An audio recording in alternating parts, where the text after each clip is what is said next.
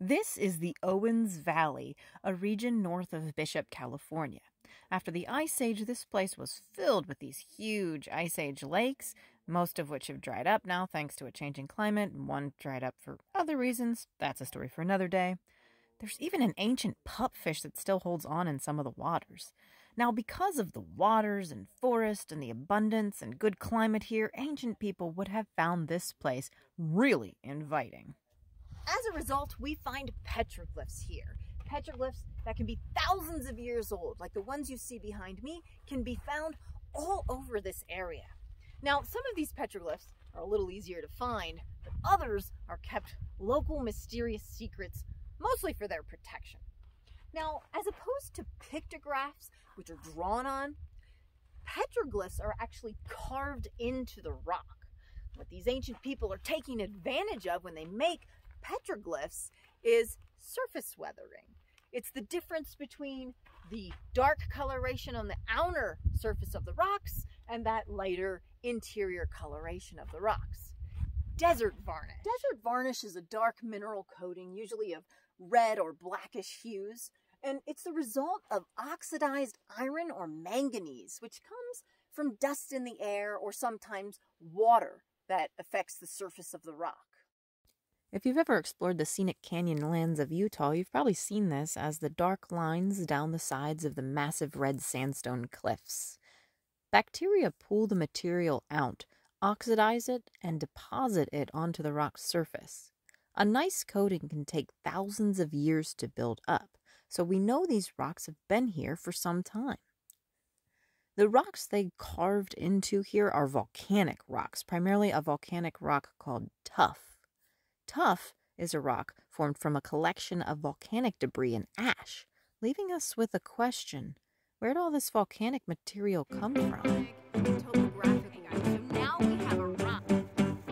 Right behind us, classic red bed. Welcome back to Let's Go Geo, everyone. As usual, I'm your field guide, Heather, and today I'm exploring the volcanic tablelands of Eastern California, an area that's covered in an expanse of volcanic material that boulderers flock to for world-class bouldering with an unmatched view. But the ancients actually called this volcanic landscape home, and we see that in the many petroglyphs across the region. If we track this volcanic tuff, we see that it extends down the Owens Valley. So clearly there was a lot of ash, pyroclastic debris that flowed here. So either there were a lot of volcanoes going on, or there was one big boom sometime before the ancients showed up here. Geologically speaking, there's a lot going on here. Faults and earthquakes, hot springs, volcanoes. Everyone looks suspicious from up here. That's the Sierra Nevada mountain range behind me. And to the northwest, there's a rounded mountain that's usually covered in snow and, as a result, also carved up by skiers. Once winter comes, those boulders put their crash pads away and get out their skis and boards to hit that mountain, Mammoth Mountain. Both beloved sports are the result of the same geologic phenomenon, a volcano, a big one. At the northern part of the Owens Valley in the Sierra Nevada range, we can see a rounded off mountain right there. That's Mammoth Mountain. And Mammoth Mountain is well known as a ski area, but did you know it's also a caldera?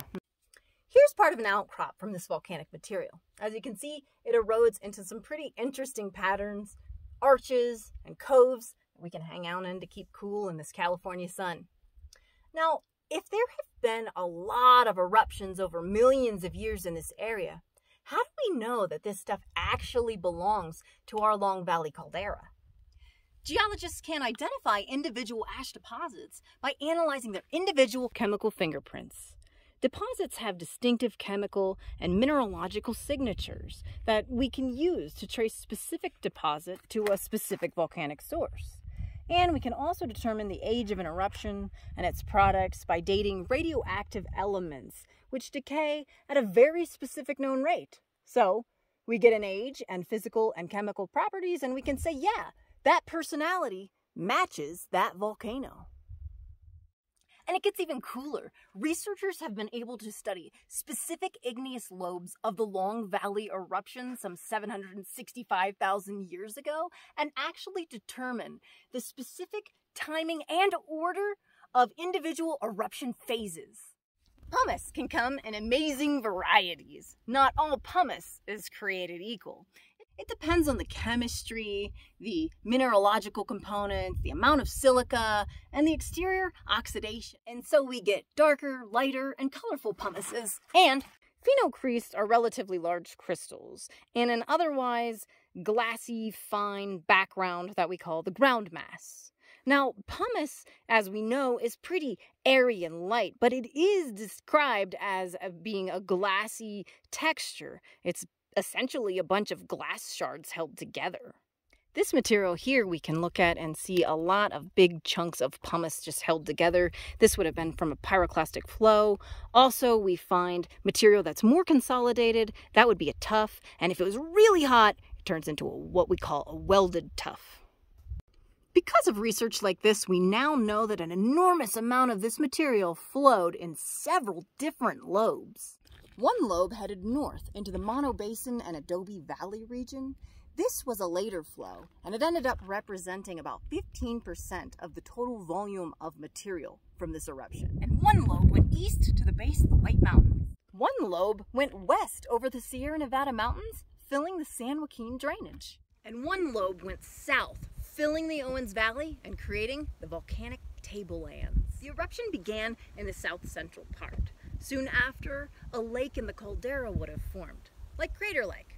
Shouldn't be called Crater Lake. Another discussion. After that, magma and eruptions created a new volcanic dome, Mammoth Mountain. The Long Valley Caldera is part of a huge volcanic system in eastern California that includes the Mono Inyo craters. It extends from Mammoth Mountain about 25 miles or 45 kilometers all the way to Mono Lake. Eruptions have been occurring in the area for hundreds of thousands of years, but there's even recorded eruptions around the Mono Inyo craters area as recent as 600 years ago. And there's recorded activity around Mono Lake as recent as the 1700s and 1800s. In 1872, an earthquake with a magnitude of 7.4 was recorded about 80 miles south of the Caldera. In 1978, an earthquake of a magnitude 5.4 hit about 6 miles southeast of the Caldera, and in 1980, frighteningly close to the Mount St. Helens May 1980 eruption, 4 magnitude 6 quakes struck, and there were others. Despite these events, many people denied claims about the threat of a Long Valley eruption. Maybe it was fear, maybe bias, maybe tourism. But a combination of USGS monitoring, public education, that Mount St. Helens scare, and mostly 4 deaths finally changed the tide. The deaths resulted from carbon dioxide exposure, an invisible gas indicted by scientists for the killing of trees on Mammoth Mountain. And USGS monitoring has revealed that those earthquakes were accompanied by magma movement and several feet of uplift, including in the Caldera region, leaving us with questions about the future of this restless volcano. And in case you were wondering what this baby is capable of, the Mount St. Helens eruption in 1980 was responsible for 0.4 kilometers cubed of material, while the Yellowstone eruption, known as the Mesa Falls eruption about 1.3 million years ago, was responsible for 280 kilometers cubed. But the eruption that created the Long Valley Caldera produced 600 kilometers cubed of material, putting it between 2 of the largest Yellowstone eruptions, putting it on par with some of the largest volcanic eruptions known in North America's history. Clearly, this region is very active, sitting at the junction of plate convergences that cause magmatism, deformation, folding, faulting, and the volcanoes and earthquakes. Like the infamous Owens Valley earthquake of 1872, all those Mammoth Mountain earthquakes and the uplift that's been recorded, and the many eruptions that have actually occurred for hundreds of thousands to millions of years in the area. The native tribes and their descendants who've lived here for thousands of years have experienced many of these events. Who knows? Maybe somewhere in their mysterious drawings and carvings lies stories of past unknown events. We might expect mammoths in these, but did we expect a Mammoth Mountain? Hope you guys enjoyed this video today about the Long Valley Caldera and learning about the volcanic rock tuff. We'll be talking more about volcanoes and California's geologic history and all things geo here at Let's Go Geo. So join me on the next adventure. I'd love to see you there.